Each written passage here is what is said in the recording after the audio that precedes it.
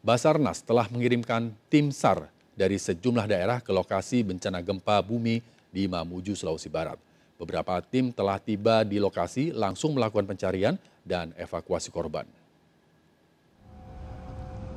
SAR gabungan juga sudah turun, dari Basarnas juga sudah melaksanakan ekstrikasi atau mencari orang yang tertimbun reruntuhan bangunan. Dan seperti yang saya dikatakan bahwa Basarnas dari Balikpapan dengan 1 KN SAR dan rescuernya bergerak ke Mamuju.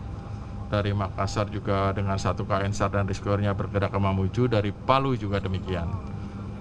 Demikian juga dari Jakarta, 1 tim urban SAR beserta dengan seluruh peralatan-peralatannya dan peralatan terutama peralatan ekstrikasi, yaitu untuk mencari korban dalam reruntuhan-reruntuhan bangunan. Ada 10 set yang dibawakan.